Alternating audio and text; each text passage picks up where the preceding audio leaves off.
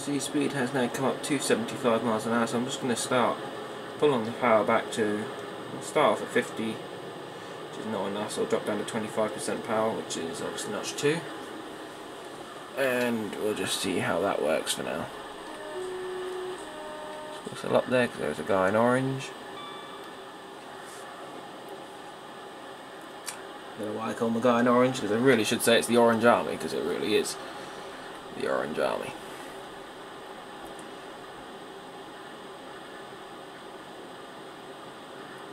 I don't know if you actually saw as we went past the member of the Orange Army. In this route they actually acknowledge you and lift their arms. So acknowledged. So yeah, like I said, they actually lift their arms up above the head, which is what a real Orange Army person would do, to acknowledge the approaching train when they sound the horn.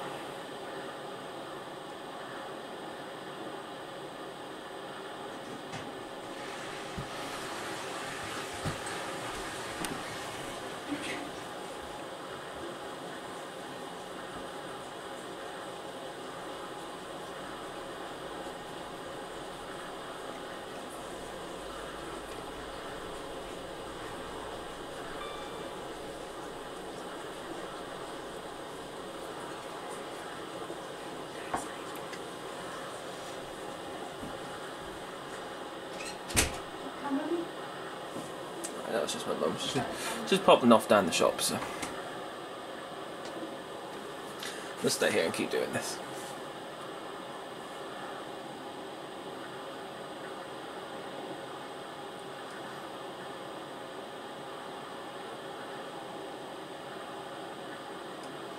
Okay, speed has dropped now to 70 miles an hour, so I'm going to increase this power up to, probably we'll go up to about 75, just to get the train up towards 75 miles per hour again. So you can see it doesn't take a lot for the train to accelerate.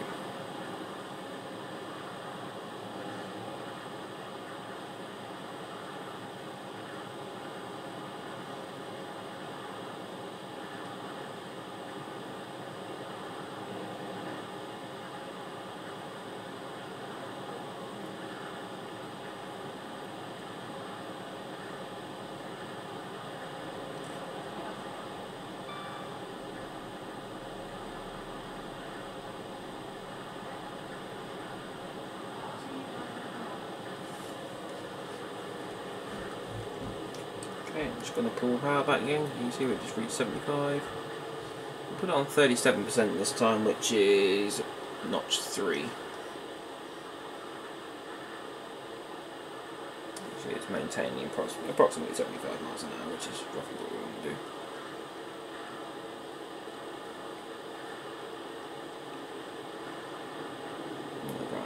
It is increasing very slowly. We'll throttle back just a little bit when we get up close to 17.6.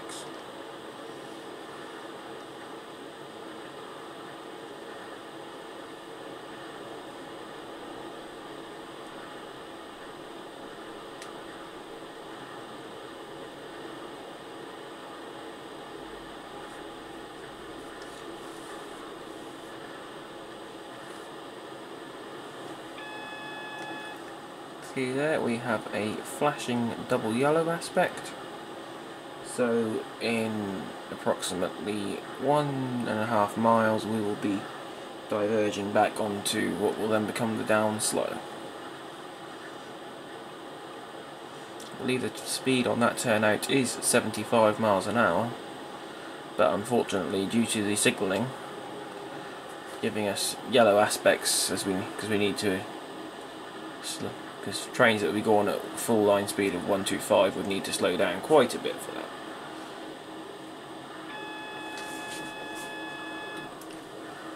And there's the flashing single yellow. So what we will have to do, we will actually have to assume that the signal following the junction is still displaying a red aspect. So unfortunately in this route the signals, unlike in real life where you approach, as you approach a single yellow that's been you've been flashed down speed-wise. In reality, that would then clear up to the highest aspect it could go whilst looking at the next signal. So if the next signal was showing green, then it would clear up to green, but unfortunately that's not the case in this route in Train Sim anyway. So I do now need to hit the brakes quite sharply actually, because the next signal is only half a mile away. I think it would be really useful there if that signal did clear up, or at least there was a banner repeater. Yeah, I'd have to hit the brakes a lot harder. Left that brake quite late.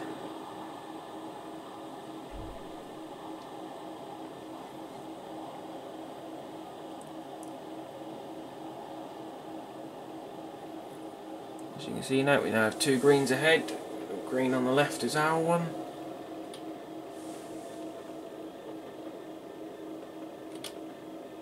No, I'm pressing the ply brakes. That's why the brakes aren't coming off. So this is going to come down to an almost stop as well.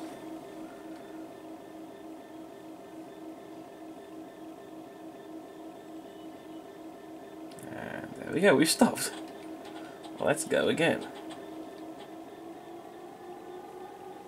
So like I keep saying, I am clearly not a good driver.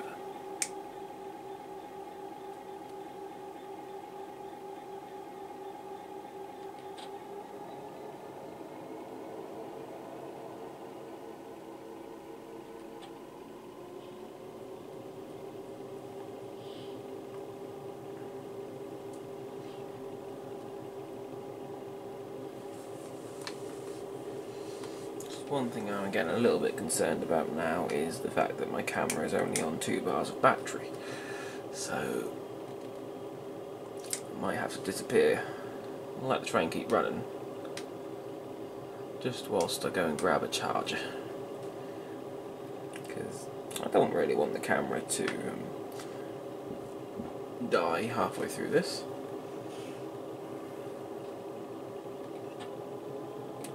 75% power now, on notch 6.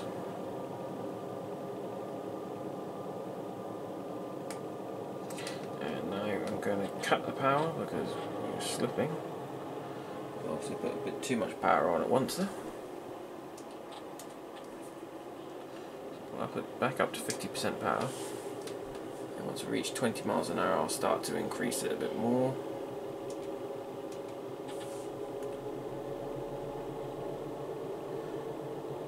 We go to 25. I'll go up a bit more, so up to notch 6.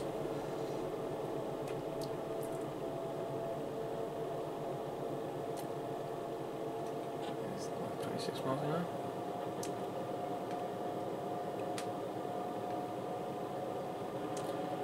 We're up to 30, we'll go up one more.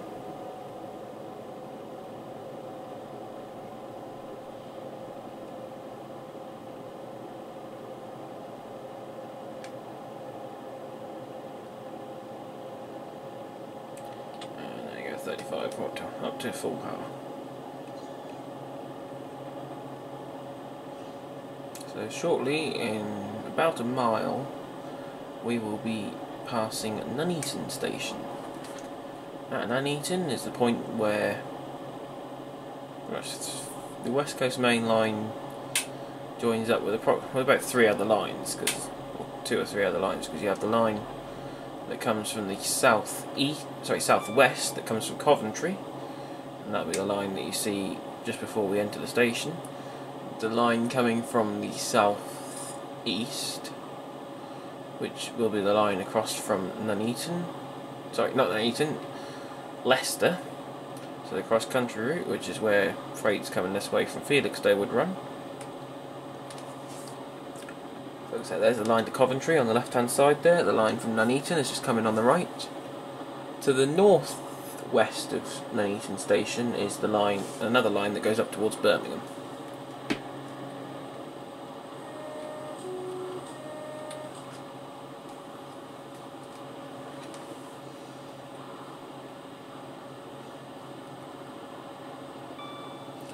So at Nuneaton we have 36.5 miles to Stafford.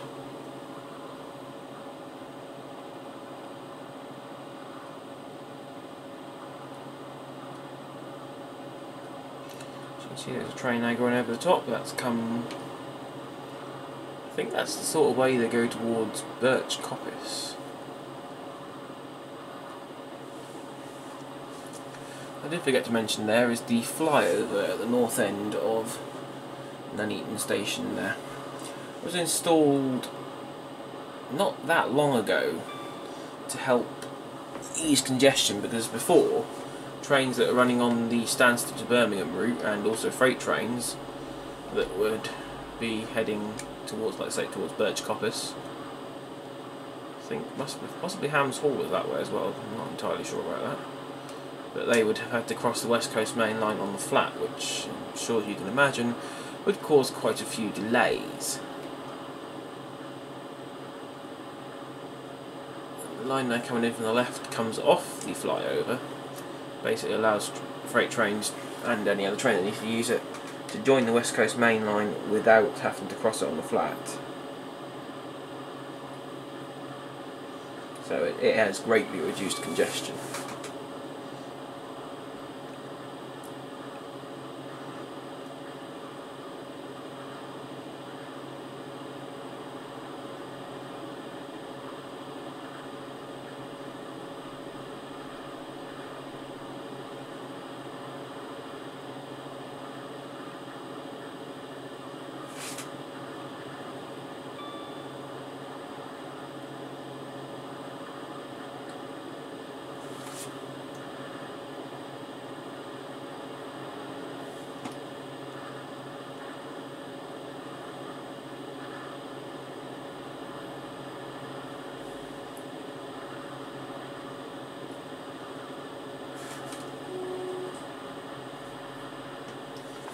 Another member of the Orange Army on the line side there. So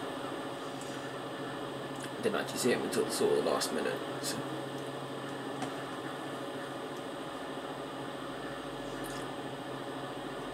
He was standing well out of the way, so it's just a little toot just to let him know we are coming through, even though he was not in the way or anything.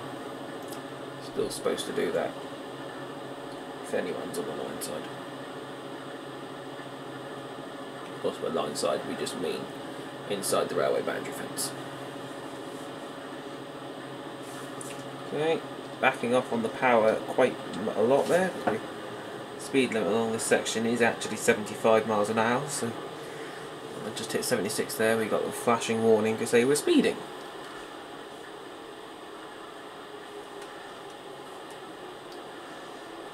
I'm going to leave the power in idle now, because shortly coming up in just over a mile is a 60 mile an hour speed restriction as we pass through Atherstone station. It's basically because there is a couple of tight curves just before that. There is a Morpeth board warning for that restriction, however it is rather small and it's a case of just blink and you'll miss it sort of thing.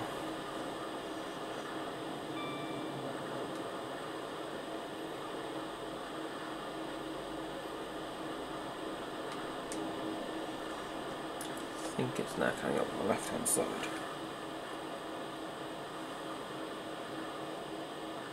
Yeah, there it is, just there. So I'm now going to hit the brakes slightly because we need to drop 10 miles an hour.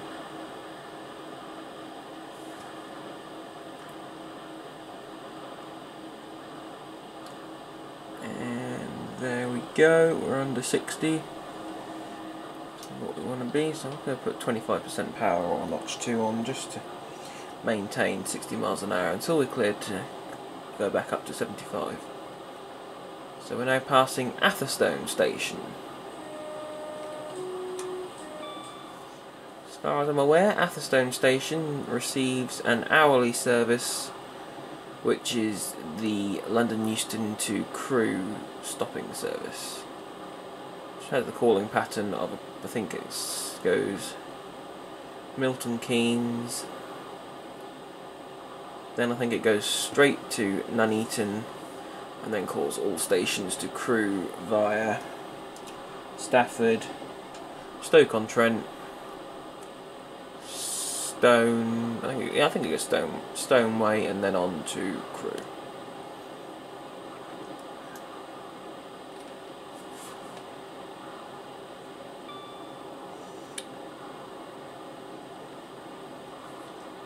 We're now cleared to go up to 75 miles an hour again. So let's put it straight into full power because we go on a speed that shouldn't really affect the wheels in the sense that they might slip. It might do, but it shouldn't do. And if it does, we'll just back off on the power just to let the train settle down.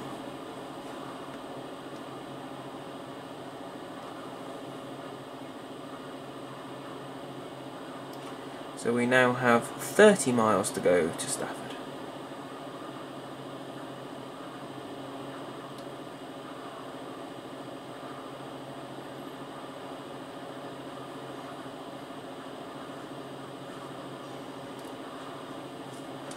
Don't know if anybody can make out, but actually it says on the ETA that we're not actually going to get to Stafford for another 12 hours, and that is basically because when we reach, I think it's Colwick Junction, something like that, just where the line towards Stoke-on-Trent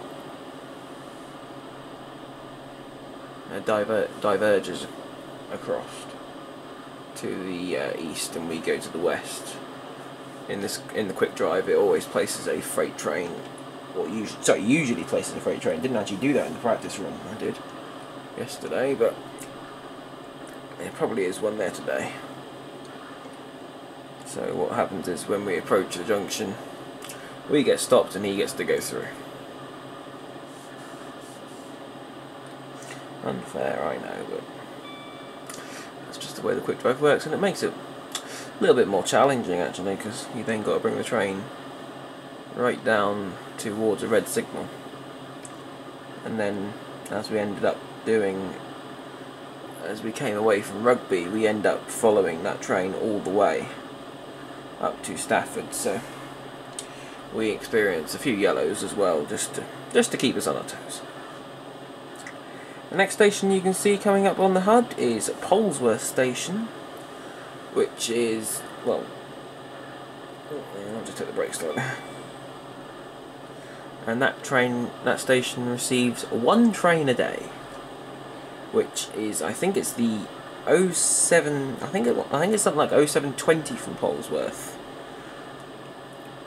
And that train, I think it is the London Euston to Crewe route, but I think it starts, I think it either starts from Milton Keynes or Rugby or Nuneaton or something like that. I believe it is the first train of the day that heads up towards Crewe. You see there's a passenger waiting to board said train. Right, I'm just going to pull the power back now. If I press the right button, there it is. I don't know what button I'm pressing there, but it wasn't the right one, it was the button next to it. So we'll just pull the power back to 25% or notch 2, just to maintain 75 miles an hour. I think the next station we pass will be Tamworth Station, and that's about 3 miles away, or maybe a little bit more. So probably working out my route knowledge is not brilliant either.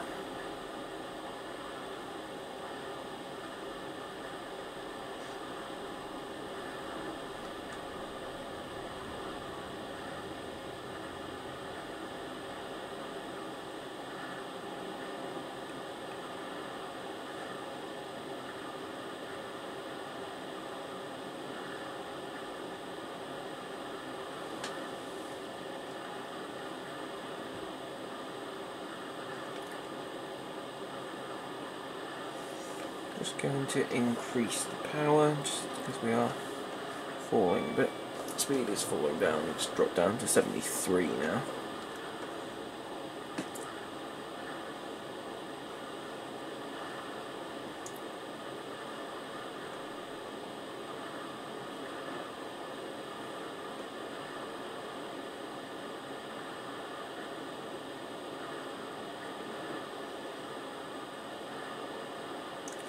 And you can now see Tamworth Station is 1¼ miles away.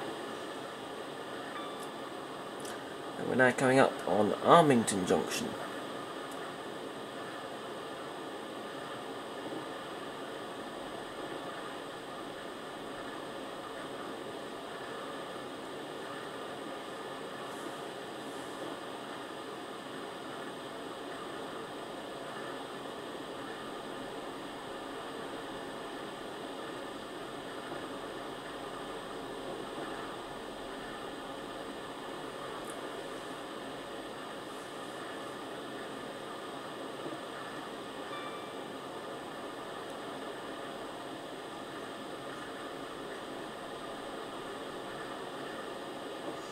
And on the speed post we just marked there, just saw the Network Rail guide just as we almost went past him. The speed post we passed just a few seconds ago marked an increase in the speed limit to 110 miles an hour, and after Tamworth Station here it goes up to 125. Although as I say, we are only permitted to go to 75 miles an hour. So, Tamworth Station, that is again served by the hourly Euston to Crewe services. On the low level, I think there might be other services that stop there, I'm not entirely sure. I believe there is a couple of Virgin West Coast services that call there each day. And then on the top, on the higher level of Tamworth Station, because it is actually split across 2 levels, is the line that runs from Derby towards Birmingham. That sees a much regular service. Certainly has the hourly Nottingham to Birmingham, and some of them extend to Cardiff. They all stop there, and quite a few of the cross-country services that run from up from Scotland to Cornwall, Devon, that sort of area. They most of them call there. A few pass, but most of them call. So Tamworth doesn't do too bad in terms of service.